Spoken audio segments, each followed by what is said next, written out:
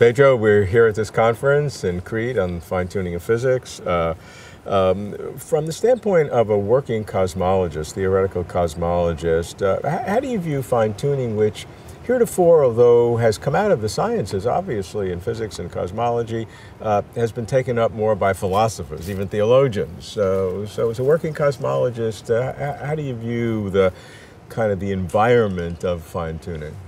So as a working cosmologist and as a working physicist, I think generally, to be honest, we don't really worry about fine-tuning. You know, things are what they are and we just work with them. But when you start to delve a little bit more deeply, it becomes interesting. So, you know, the statement, things are what they are. Why are they what they are?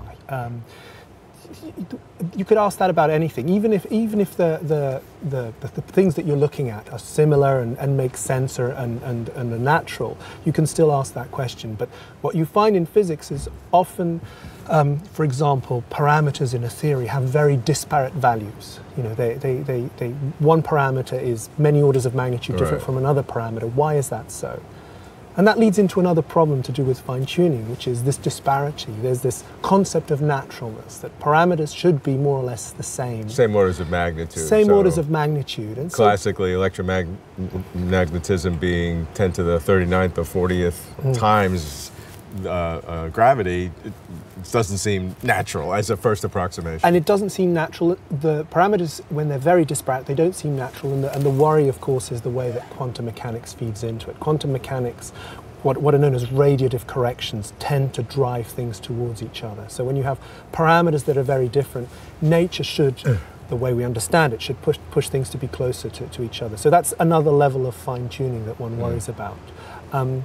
And, you know, that's a big deal. I think one of the things that people are looking at now is we have this incredibly successful model of the universe, the standard model and of cosmology. But one of the problems is there are unnatural parameters. For example? The Higgs mass is an unnatural parameter. The Higgs mass has a certain value, but it should be many orders of magnitude larger than it is if we let quantum mechanics do its thing. Another parameter which is unnatural is, if it exists, and it seems to exist, the cosmological constant. It's, you know, it's 100 That's orders classic. of magnitude. Classic. 120. 100 orders of magnitude off its value. And so we begin to face the problem of the naturalness of these parameters that we need to face. Now, some people say we shouldn't worry about it. We have this mantra of naturalness, that things should be natural, but maybe they don't. They don't have to be natural. They are what they are. But they are what they are, exactly. And so you know, some of my colleagues would say they are what they are and we shouldn't worry about it. It's a religion. Naturalness is a religion. It's an aesthetic criteria.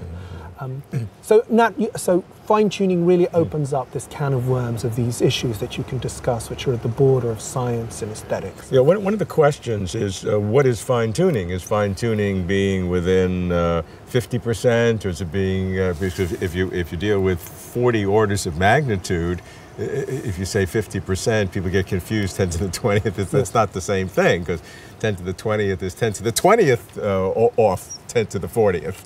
So what is the nature of fine-tuning itself? The parameters, the boundary conditions. It's very, what do we call fine-tuning? It's very interesting. If something is off by a factor of 2, that's fine, right? If something is off by an order of magnitude, by a factor of 10, I think we're comfortable with it. But there is a point where we become uncomfortable. Now, is it when it's off by a factor of 1,000, or is it off when it's off by a factor of 1,000,000? There's a grey area. Fortunately, a lot of the problems that we have with fine-tuning, things are off by many orders of magnitude. So it's clear. It's unambiguous.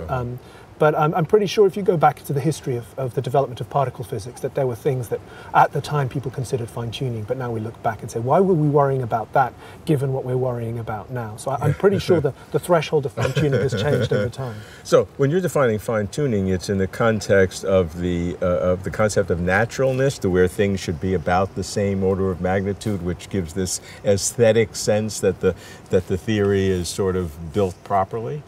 When I'm talking about fine-tuning, mostly what I talk about is what comes to my mind, and I have to just be careful.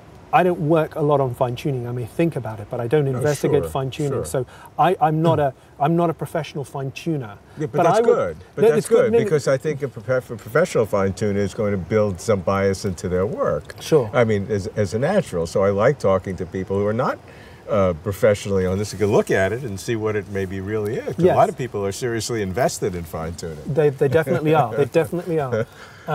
So my view of fine-tuning is it's mostly about naturalness. It's mostly about things, being close to each other. That they should be. It should all be more or less the same order of magnitude.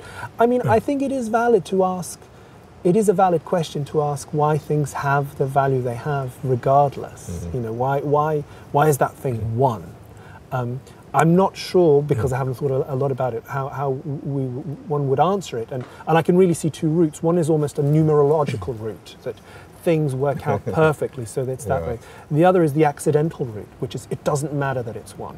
Right. It really doesn't matter that it's one. It could be anything else, and it doesn't matter. Right. So, but planetary orbits don't have to be perfect spheres. Or a perfect example. The other interesting thing about fine-tuning is, why do we worry about the value of parameters? And the example of planetary orbits is a very good one. Originally the heliocentric model, there was this very firm, locked-in structure where the planetary orbits were what they were for. Basically a Platonic perfection of the heavens. It was that there was a numerological argument for it being what it is. We now know that they arise there. First of all, they're accidental. They arise from Newton's law of gravity. But also that they're not stable. There's some beautiful work analyzing the history of the solar system and what we might expect in the future. And one of the things we know about the solar system is it's chaotic. And so these planetary orbits will vary, but not only that, they will flip. Right. So Mars will be closer than the Earth to the Moon at some point. So these constants are completely irrelevant. One of the other ways that fine-tuning is viewed is in the context one is the naturalism, that they should be the same, similar orders of magnitude. The other says that if they varied within a certain parameter of what it is, then it couldn't. Then the phenomena couldn't exist.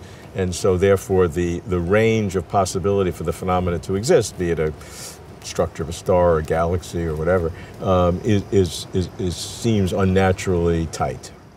That's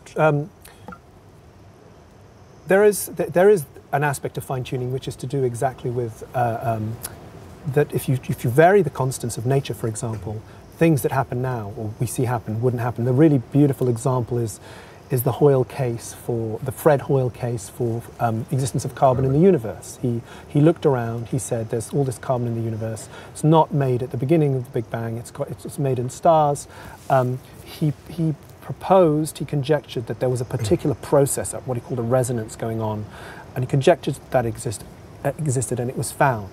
And so it's true that it's fine-tuned. The universe is fine-tuned to produce carbon because there are these very specific processes which wouldn't exist if it wasn't, the parameters weren't what they were. Do you see any relationship between the fine-tuning of the naturalism of different parameters and the fine-tuning of the range of a specific parameter, or is that just using fine-tuning in two separate ways and no relationship? I think using fine-tuning for the naturalness and using fine-tuning for its rigidity, I think, in my view, are two different things. And so it's just another application of this fine-tuning filter that we apply when we try to look at why the universe is how it is.